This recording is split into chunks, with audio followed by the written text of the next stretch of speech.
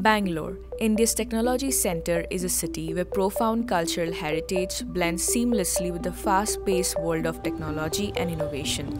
It is a hub for research in science and engineering. Bangalore boasts a rich legacy of academic excellence.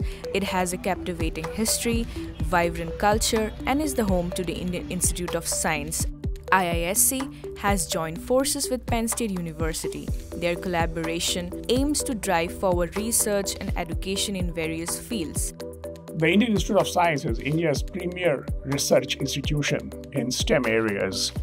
So what that means is that there is a very good match between the capabilities and the desires of faculty members at Penn State and those at IISc.